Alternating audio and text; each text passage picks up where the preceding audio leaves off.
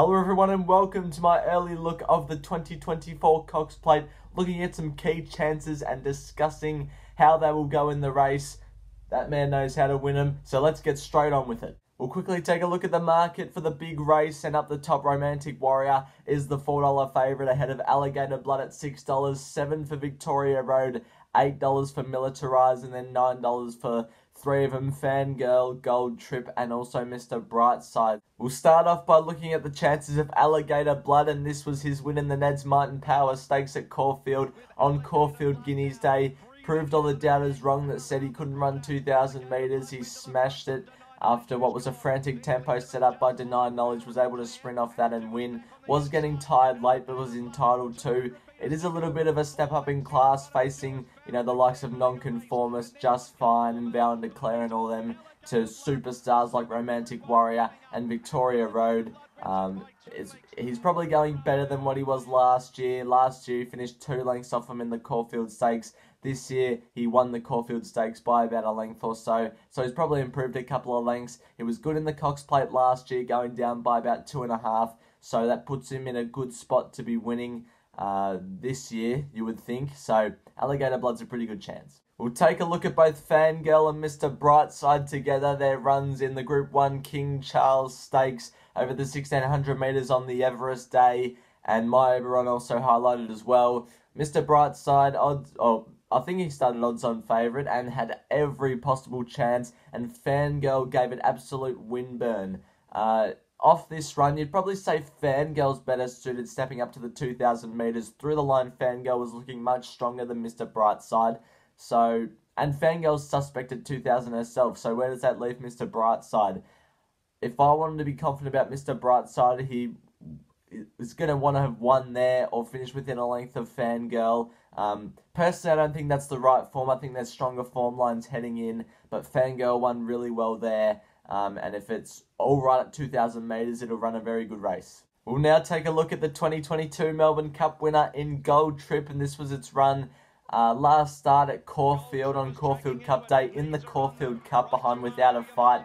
Very good run considering the weight it had to carry, and probably should have finished closer to Without a Fight. It was getting bumped all down the straight.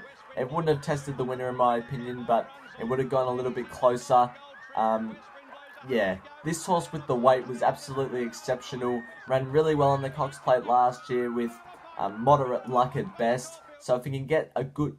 The most important thing for Gold Trip is that it draws a gate, because if it draws back and has to go right back to near last, I don't think it can loop a field like this. But if it draws inside and sneaks that couple of pairs closer, it's right within striking distance and is a winning chance. How much that Caulfield Cup solidly run 1.5 mile contest took out of its legs, I'm not sure, but Gold Trip is a good chance in my opinion. We'll now take a look at the 2 3-year-olds, King Colorado and Militarize, coming through the Caulfield Guineas in a slow setup and win for Griff. Militarize was just impossible for this horse to win on this day. The headwind in the home straight and the slow tempo on speed dominated race made it impossible to win for Militarize.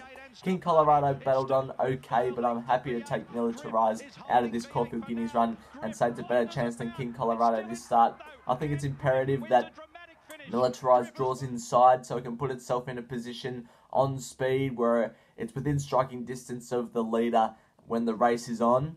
I think that's its only chance of winning.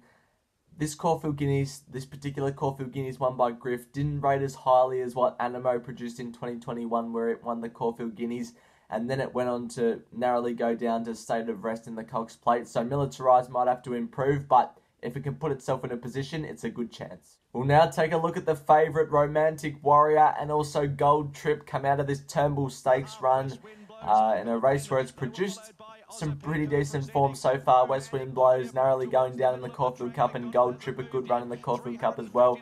So this form line is valid.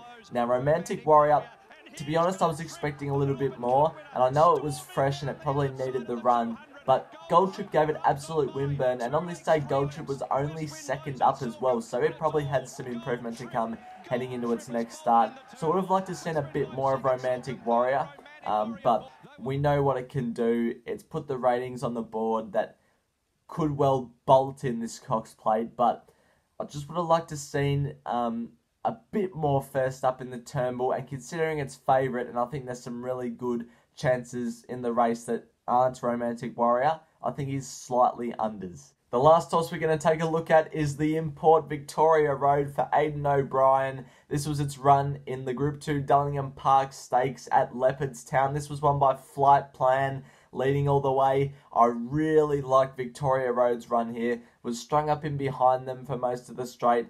And once it got clear towards the line, it was powering and showed that this run over 1,600 metres, it was looking for the 2,000 metres, and it's what it gets in the Cox Plate. This was on the 9th of September, so it's had a 6-week freshen up heading into this run. I'm sure Aidan O'Brien would have kept it up to scratch. Would really like to see this horse go well tomorrow morning when they do breakfast with the best. If it has a track gallop, would like to see it go quick so that I know that it's fit and it's forward for the Cox Plate. So that's what I'll be looking out for. And if it draws a gate, it's going to be my on-top selection. So Victoria Road, I really like. We'll now take a look at my seeds pre-barrier draw for the Cox Plate. And I really like Victoria Road here. I think the Import can cause an upset to the favourite in the Cox Plate on Saturday. Second, Militarize. I just think getting in with the lightweight really suits this horse, and it's a multiple Group 1 winner, so I have to put it in there as a 3-year-old. Gold Trip, I think, if the Caulfield Cup run hasn't taken too much out of it, it's going to be a really good chance, especially if it draws a gate. And Romantic Warrior, I think, can win, but slightly under the odds at the moment. Thanks for tuning in to my early look at the 2024 Cox Plate. My runner-by-runner preview should be out tomorrow.